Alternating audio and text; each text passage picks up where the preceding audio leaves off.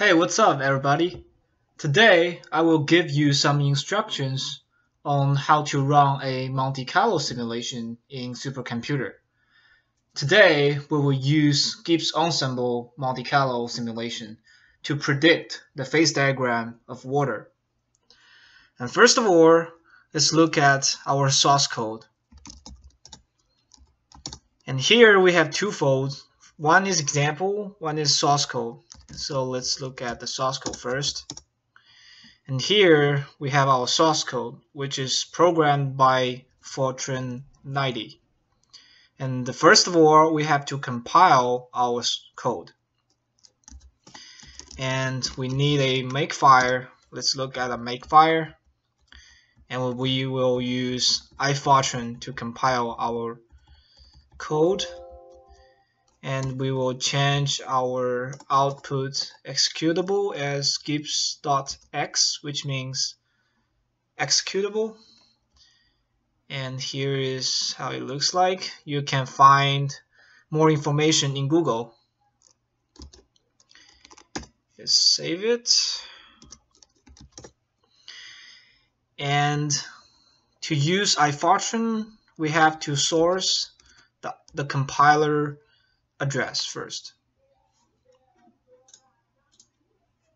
Sorry, we have to use this one. Yes. And we type make command.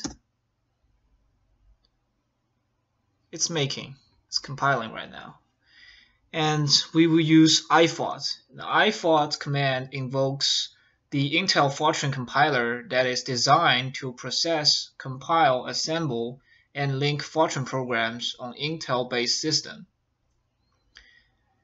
And for more information for this ifort compiler, you can search the Intel FORTRAN building application guide. And you can also use gFORTRAN.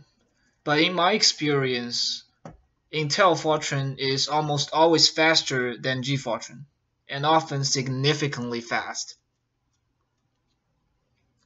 So we use ifort here. And this compiling process might take a little bit long time. So let's wait.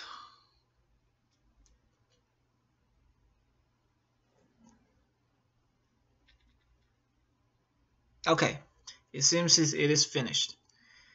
And let's move the output file.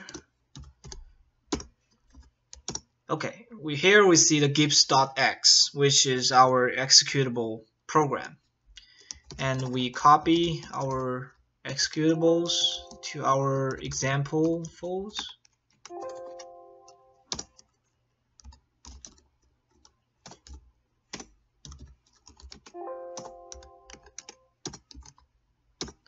Okay, here we will use a water model to predict we'll use this Gibbs Ensemble Monte Carlo simulation to predict the phase diagram of water. And typically for a Monte Carlo simulation, you will need input file. But the input files highly depend on your source code, and it varies from one another. So here, let's look at our input file first. It's Gibbs Ensemble. We use MVT ensemble, and temperature is 450 Kelvin. And the format of this input file is depend on your source code. And before you run your simulation, you have to read the manual or the source code first to figure out how to write the input file. And we use platform load sharing facility, aka AirSF, here to run our job. And AirSF is a workload management platform, job scheduler for distributed HPC environments. It can be used to execute batch jobs on networked Unix and Windows system on many different architectures.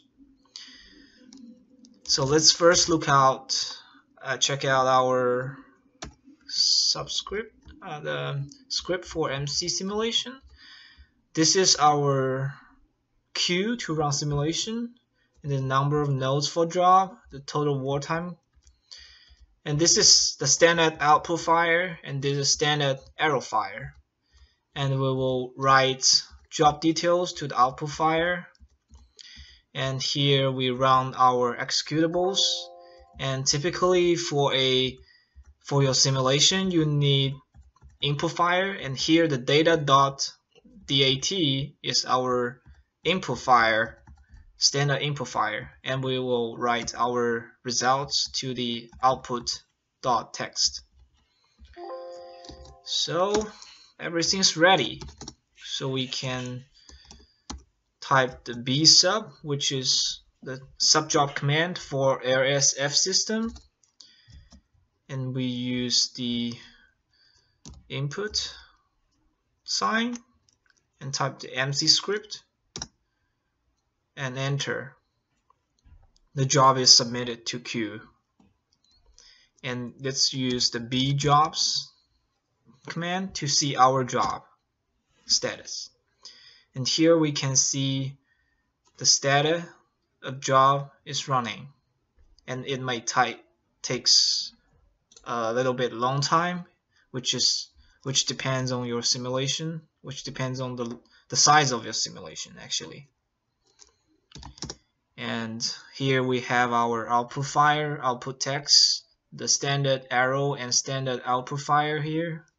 And if your simulations got something wrong, you will see the information in the simulation arrow file. Okay, that's it. If you have any questions, just put your comments in the videos and I will reply to you ASAP. Thank you very much.